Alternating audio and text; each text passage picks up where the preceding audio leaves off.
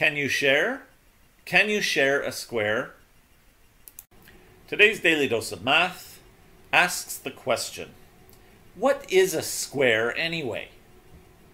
Actually, there are a lot of things to say about the square. It seems like such a simple shape, and most students, when they study geometry, like dealing with squares because they find them easy. But the truth is, there are a lot of interesting things to say about the square. And this video is only part one. We'll cover some of the basics of the square. A square is a four-sided figure, a quadrilateral. It is a two-dimensional figure. It does not have volume. Let's look at the definition of a square. A square is a quadrilateral that has four congruent sides and at least one internal 90-degree angle. Four congruent sides means four sides of equal lengths.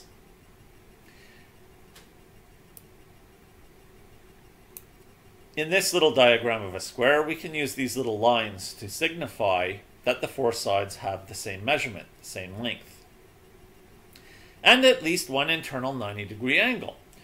Well, that's interesting because most of us realize that a square actually has four internal 90-degree angles. So why does the definition only talk about at least one? This is because if you try to draw a square, a quadrilateral with four equal sides, and if you make sure to draw two of those sides at a 90-degree angle, the other three angles will be forced to become 90 degrees. So the definition doesn't have to mention that it has all four internal 90-degree angles.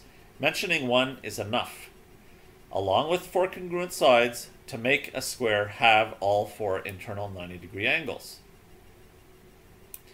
So I can draw my square like this, where we see the four little squares in the corners that signify that those are 90-degree angles, and we see the little lines that show that the four sides are congruent. These are some of the basic facts about the square. Today's Daily Dose of Math. Please like, subscribe, and share. Can you share? Can you share a square?